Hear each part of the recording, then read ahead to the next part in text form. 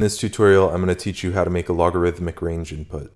A regular HTML range input, such as this one, changes along a linear scale. If you use a regular HTML range input to control something like frequency or volume, you may notice that the desirable effects lie in one small part of the input's range, and that the rest of the range seems to all sound the same or very similar. This will happen with a lot of things in audio because of the way human perception of sound works. To make an input which works better for us in situations like this, we can use logarithms. I'm not going to explain exactly what logarithms are mathematically, but just know that a lot of things in audio work better when adjusted along a logarithmic scale. For example, we often measure loudness in decibels, which are logarithmic. Increasing a sound by 10 decibels means that it is now 10 times louder. Every time you go up by 1 decibel, the size of the increase in actual sound pressure is greater than the 1 decibel increase before. The increases are getting bigger and bigger, which is different from a linear scale where they would all be the same. But on a logarithmic scale, we are still not changing as drastically as we would on an exponential scale. Another example is most equalizers. In this image of a Logic Pro equalizer, we see that the higher frequencies towards the right are changing in large amounts, jumping by 5,000 or 10,000. Meanwhile, the lower frequencies to the left are changing in much smaller amounts, like 30, 50, 100. Again, this is all geared towards the way human perception of sound works. We still need to keep track of linear scale values to display the position of the input correctly, but we are going to also calculate logarithmic scale values based on those linear scale values. And the logarithmic scale values are what we will apply to audio effects like frequency filters and volume. Start by creating a new folder. Name it whatever you want. Open up a terminal in that folder. Use the command npx create react app period to create a new React app inside this folder.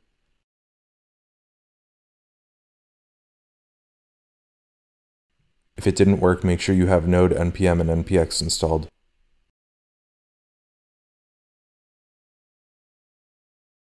Once that's done, open this folder up in VS Code or the editor of your choice. First, a little cleanup. Let's delete all the files and imports and code we don't need.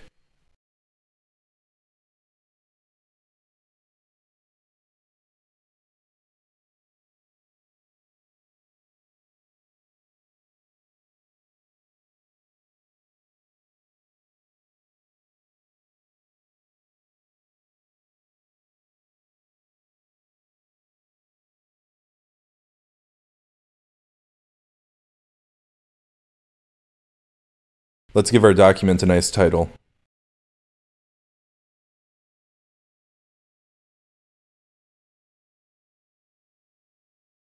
Make a components folder. Make a subfolder for logarithmic input stuff.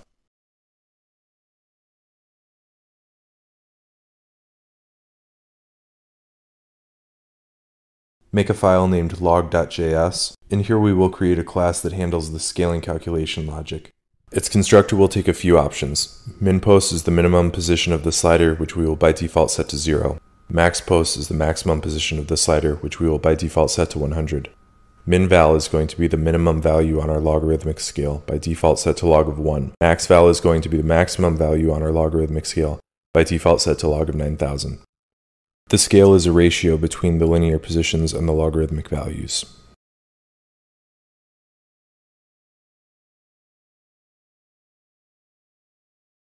Now write a method named value, which takes in a linear scale position as an argument. It will return a logarithmic scale value based on the linear position provided. Also write a method named position, which does the reverse. Takes a logarithmic scale value as an argument and returns the corresponding linear scale position.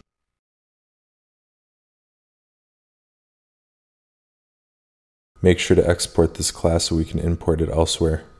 Make a new file named logarithmicrange.js.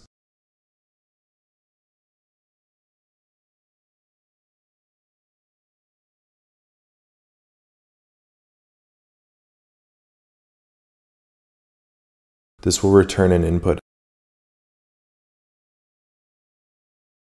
and import React in the useState hook as well as our log class.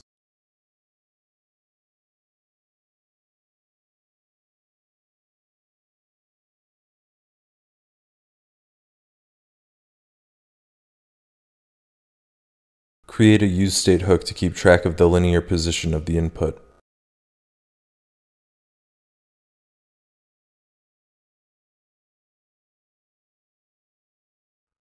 Set that as the value for the input and also give it an onChange method named handleChange.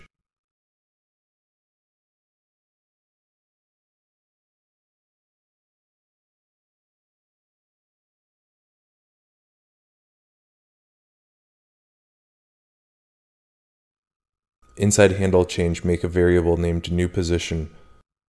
Give it the event target value as its value and set our position state with it.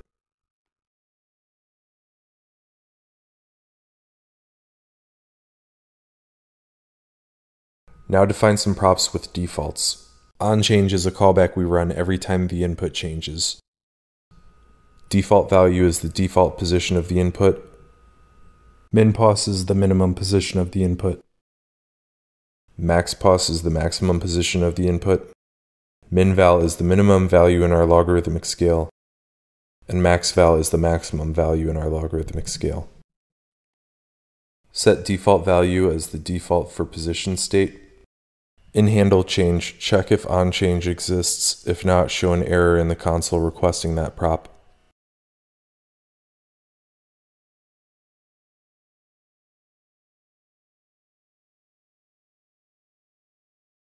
If onChange does exist, we continue past the return statement and create an object with the new position and value. We'll need a new function to calculate the logarithmic value based on the new position. Let's call it calculateValue. Pass this object to the onChange callback. Let's make a new instance of our log class and just name it log. Let's pass in an object of options using the props this component takes. Now let's write that calculateValue function, which uses our log class instance to calculate and round the new logarithmic scale value based on the input position.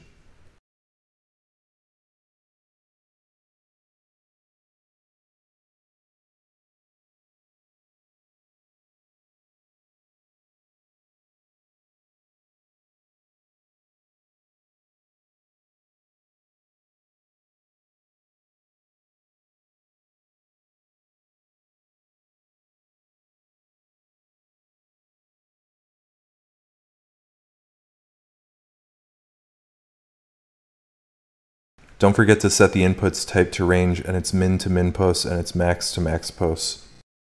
Back in app.js, let's import and render logarithmic range. And give it an onChange method which just console logs the value passed to the callback.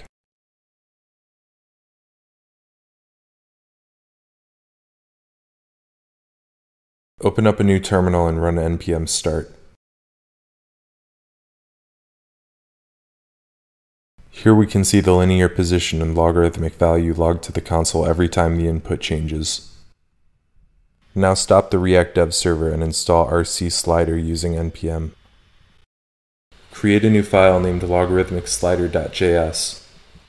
This will return a slider component imported from the rc_slider package. Give that slider a range prop and set its value to an array. Create two useState hooks to hold the positions in that array. I'm going to call them high position and low position.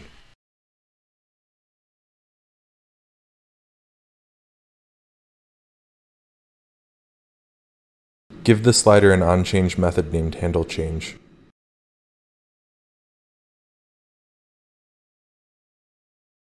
Before writing that, let's remember to import the CSS from rc_slider. And the log class. Let's also define some props. These are the same as our other component, except we have two default positions for high and low instead of just one.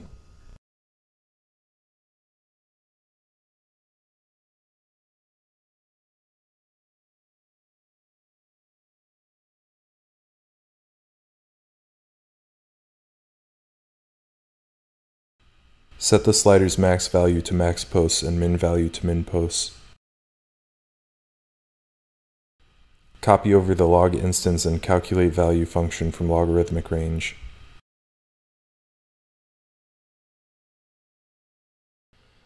Inside handleChange, let's do the same check for an onChange prop.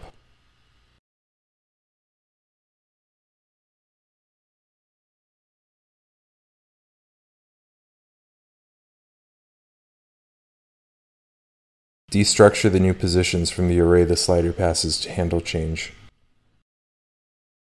Set our two useState hooks using those new positions.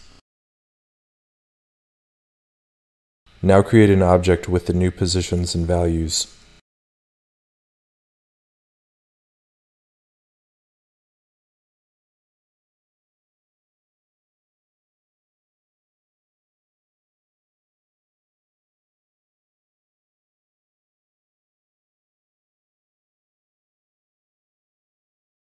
Pass that object to the onChange callback. Back in app.js, comment out logarithmic range. Import and render logarithmic slider instead. Pass it the handleChange method as an onChange prop. Open up a terminal and run npm start. Now we can see the linear position and the corresponding logarithmic value of both the high and low slider. One weird behavior you may observe is that if we are moving the high position and trying to cross the low position, suddenly we are moving the low position instead, and vice versa. To prevent this, we can use the allow cross prop described here in the documentation on RC Slider's npm page. Back in our code, let's set this prop to false.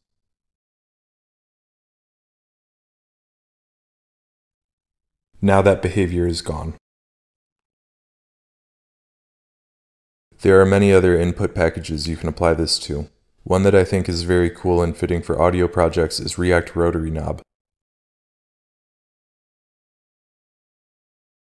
React Dial Knob is also a good one. So again, the linear values are what you will use to keep track of the input's position. The corresponding logarithmic values are what you would use for various web audio settings, such as the frequency on a filter. If you want to be able to save presets and then later reapply them, you can either save both the positions and values, or you can save either the positions or the values and use the log class's position and value methods to convert one into the other. That way you can set the positions of your inputs as well as the values for your audio settings.